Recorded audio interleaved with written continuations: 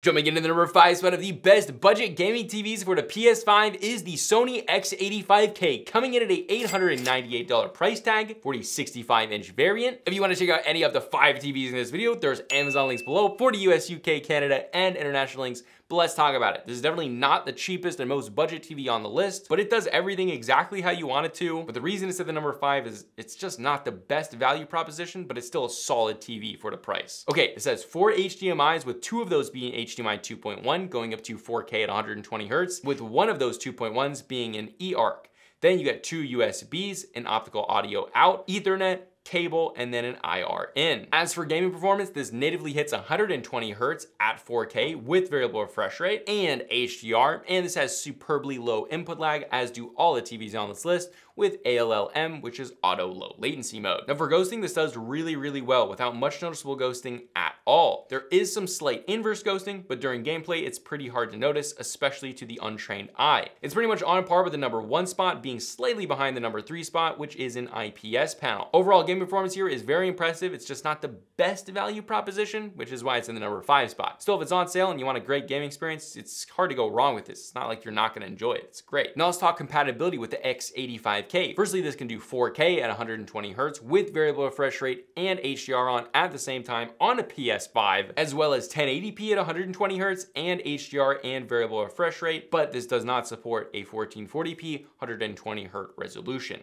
Go figure. Now, as for the panel type, this is a VA panel. SDR brightness here is good. It's bright enough to keep away most reflections and make the image pop, but when compared to the number 3, 2, and number 1 spot, this is slightly dimmer. HDR brightness here is okay, peaking at about 540 nits across the board, which is full screen brightness, but that also includes highlights. And while 540 nits here is nothing to scoff at, that is a very good brightness, it's nice and vibrant, the highlights here don't pop out of the screen, so everything is kind of a similar brightness. So the HDR experience, while it's nice and bright and vibrant, you get good colors, those highlights just don't make it as dynamic as some of the others on the list. Now let's talk colors. As far as out of the box accuracy, while not perfect, the color temperature out of the box was pretty dang close to a 6500 Kelvin target. It's a very polished panel, but a bit expensive for the features you get when compared to the other TVs on the list. But now let's talk contrast ratio and local dimming. This has no local dimming, but this does have a good contrast ratio of 7500 to 1. So the blacks are good, but just not as inky black as some of the others on the list, but still far better than a native contrast ratio of an IPS-based panel. Now the flip side of that is there's basically no bloom, like white text on subtitles, no bloom. Black uniformity here is great, so there's no problems with that. There's really no problems at all with this TV. It's just not as super competitive with pricing. That might change with sales, so definitely check the links below, see if it's on sale, if this is something you want. And lastly, to finish it up for the OS, this is using Google TV. But with that, let's move on to the number 4 spot, and this is the TCL Q6, coming in at a $699.99 price tag for the 65-inch variant. Although again, this does go on sale pretty consistently, so check the links below. Now for the ports, this has 3 HDMIs, with all of them being 2.0, which don't worry, you're still gonna be able to do 120 Hz. This has some tricks up its sleeve. This then has 1 USB Type A, an Ethernet, cable, optical audio, composite in, and a 3.5mm headphone. But now let's talk about that game performance. So yes, this natively hits 60 Hz, but wait, this uses resolution halving to get 1440p and 1080p resolutions at a 120 Hz refresh rate. And yeah, it's like a legitimate 120 Hz. Visually, it's buttery smooth. The input lag is better here. So yeah, you're literally able to do 1440p gaming at that high refresh rate. If you want to do 4K, you can still do it at 60 Hz, making this a very attractive option for people that still want to keep that budget low, but you still want 120 Hz. This is kind of best of both worlds. Now, ghosting is definitely the worst on the list, but I think for most of you, it should not be a deal breaker.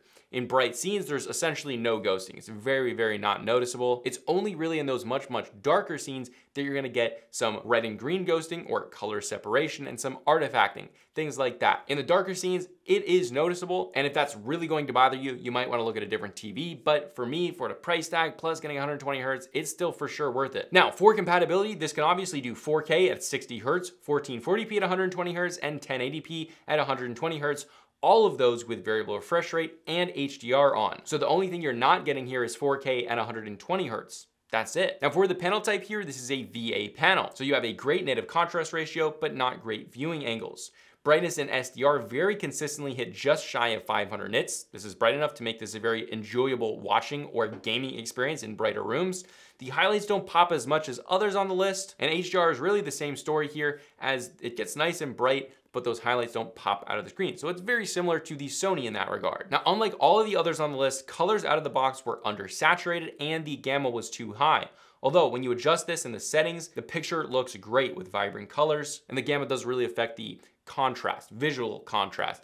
So it does look much better after just going to the picture settings just on the TV. Super easy to adjust. Increase that saturation a little bit, switch out your gamma, and you're pretty much good to go. Now for contrast ratio and local dimming, this doesn't have any local dimming, but it has a very good contrast ratio of 8,000 to 1. So you still get deeper blacks, far better than an IPS panel, but not as good as others like in the 3, 2, and especially #1 spot. But again, here, we don't have any problems with blooming. Black uniformity is good. There's no local dimming to affect that. So yeah, that's all great. Now for the OS, this uses Google TV, but with that, let's move on to the #3 spot, which is the Vizio Quantum Pro, coming in at a $699 price tag for a 65-inch variant. Ports here are honestly just okay. This has 4 HDMIs, with 3 of them being 2.0 and only 1 of those being 2.1. Then you have 1 USB Type A, an optical audio, cable, and Ethernet. You get no 3.5mm connection here, and again, only 1 2.1 port. But let's talk gaming. Firstly, this natively hits 120 Hz at 4K and has very low refresh rate and extremely low input lag like all of the other TVs on this list. On top of that, this has extremely low ghosting, also the lowest on the list.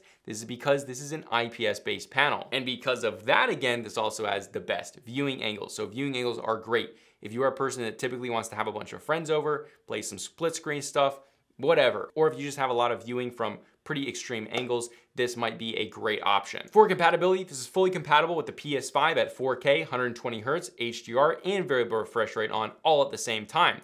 This can also do 1080p at 120 Hz with HDR and variable refresh rate, but this cannot do 1440p at 120 Hz at all. Now let's talk about the panel itself. Like I said, this is an IPS-based panel with a quantum dot layer, which increases that color gamut over the 2 previous TVs.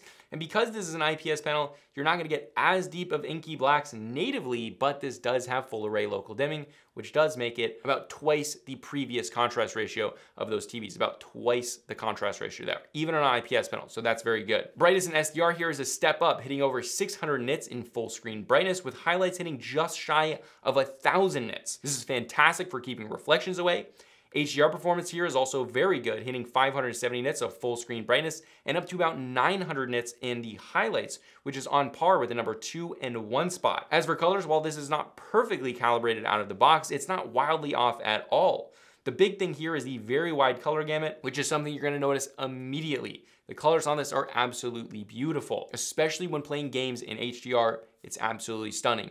An IPS-based panel almost always visually looks better in terms of colors than a VA panel. Now, the VA panels don't look absolutely stunning, especially the #2 and 1 spot are beautiful, but yeah, the colors on this are special. Now, contrast ratio and local dimming. Firstly, this gets like a contrast ratio of 1600 to 1, so terrible natively, but this has full array local dimming, which brings out to about 15,000 to 1, so that's very, very good. You get much deeper, inkier blacks when compared to the 2 previous TVs, and for an IPS panel, that's very, very good and pretty much a must, honestly. Now for the OS, that's the only real con with this TV. It uses Vizio's own OS, which is just kind of outdated. It still has pretty much everything you want on there, but again, not too big of a deal because you're probably gonna be using this with your console most of the time anyway. But with that, let's move on to the #2 spot, which is the Hisense U7K, coming in at a $1,049.99 price tag for the 65-inch variant, but this is consistently on sale. Like, I got mine for under 800 bucks, so definitely check the links below to see if it's on sale. Ports here are great, having 2 HDMI 2.1s and then 2 more HDMI 2.0s. You have 2 USB Type A's, an optical audio out, a 3.5mm audio out, and then a cable port, Ethernet, and a composite in. Now as for gaming performance, as you expect, this natively hits 120 Hz. This has FreeSync Premium Pro, which means HDR and variable refresh rate on at the same time. And again, this has extremely low input lag with ALLM. And as for ghosting, while this does have more than the Vizio and the #1 spot, it's still significantly better than the TCL Q6, and it shouldn't really be a deal breaker in my opinion. it really only is noticeable in those darker scenes, those darker areas of gameplay. If you're in bright scenes, it's not really noticeable, but significantly better than the TCL Q6. For compatibility with the PS5, this is fully compatible with 4K, 120 Hz, variable refresh rate, and HDR on at the same time. This can also do 1440p, 120 Hz, and 1080p, 120 Hz, with both of those having variable refresh rate and HDR on. So fully compatible. There's literally nothing you can't do, which is great. As for the panel type here, this is a mini LED lit VA panel with a quantum dot layer, which is what Hisense calls ULED. Now, because of those mini LEDs, the brightness here is very good. In SDR, this is taking up to 700 nits of brightness, but full screen brightness here is around 500 to 600 nits of brightness, which is very good. Brightness in HDR here is fantastic and a bit brighter than Vizio's, hitting all the way up to its 1000 nit rating, but real full screen brightness will be around 650 nits, which is still very, very good. This makes the image very vibrant and beautiful. Colors here, as expected, are great. They're vibrant, and the accuracy out of the box is quite good here. The best on the list, and this is factory calibrated, so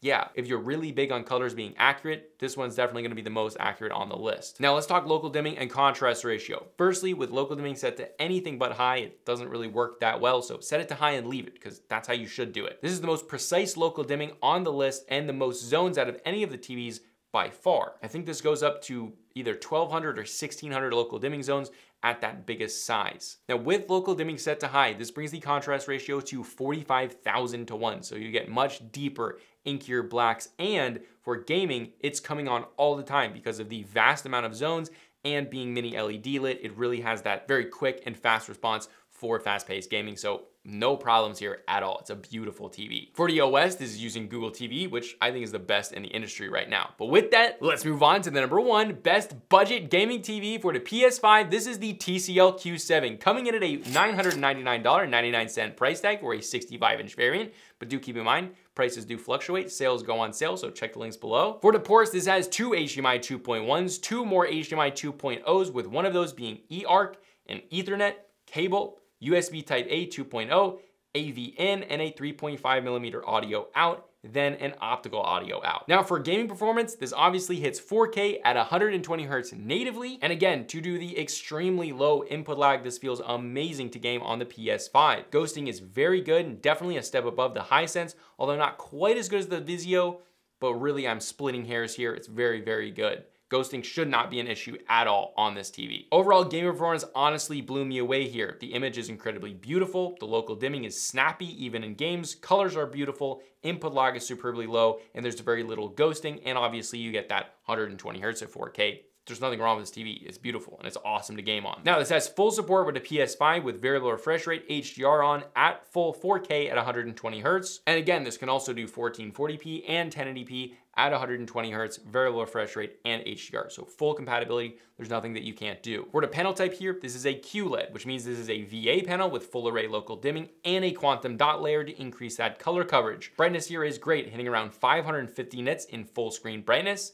In those highlights, this can go as high as 900 nits. And again, remember, that 900 nits in the highlights is in SDR. We're not even in HDR. And I think that's why this TV's picture just stands out from the others on the list. It is absolutely beautiful. This keeps away reflections and maintains a very vibrant and beautiful picture throughout the day's lighting. Even if you're in like a brighter room or if you have overhead lights, it's still gonna be great. In HDR, bright, colorful scenes look especially awesome on this TV. And in game mode, the display gets a little bit brighter, while less accurate, gets a little bit brighter, which is really the move for gaming. It's pretty, it's not perfectly accurate, but do we need that in games? Colors, like on the Vizio and the Hisense, are absolutely awesome due to that quantum dot layer. But let's talk about the black level and local dimming. Firstly, this has full array local dimming, like I said, but with it set to high, this brings the contrast ratio to a whopping 80,000 to 1, which I believe might be the best contrast ratio in the industry right now at this price point. That is a super deep, inky, black, beautiful goodness. The beauty of the panel, because of that super deep contrast ratio, bright highlights, those 1000 nit highlights, plus an overall very bright panel, especially in HDR, the wide color gamut, it just puts everything together and makes for an absolutely stunning panel. Now to wrap that up, this uses Google TV and the remote does have backlighting on it that's motion sensed, which is very, very nice. I love that. But overall, a fantastic TV. But again, if you want to check out any of the 5 TVs in this video, there's Amazon links below for the US, UK, Canada, and international links. But this is a consumer tech review, and I'll see you guys in the next video.